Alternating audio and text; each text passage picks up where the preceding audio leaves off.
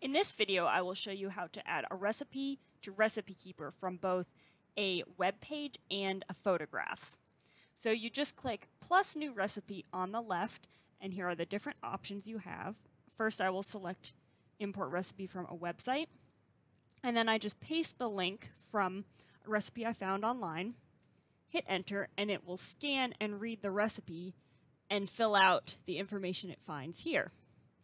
You can go in and edit it in any way if you see something that's wrong or if you want to add more information, and then you simply hit save and close. So you'll see it comes out here without ads, without scrolling, and everything is in a uniform format.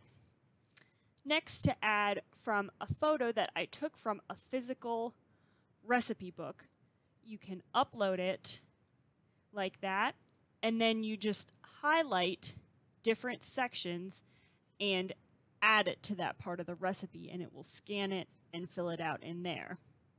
So it takes a little bit longer than the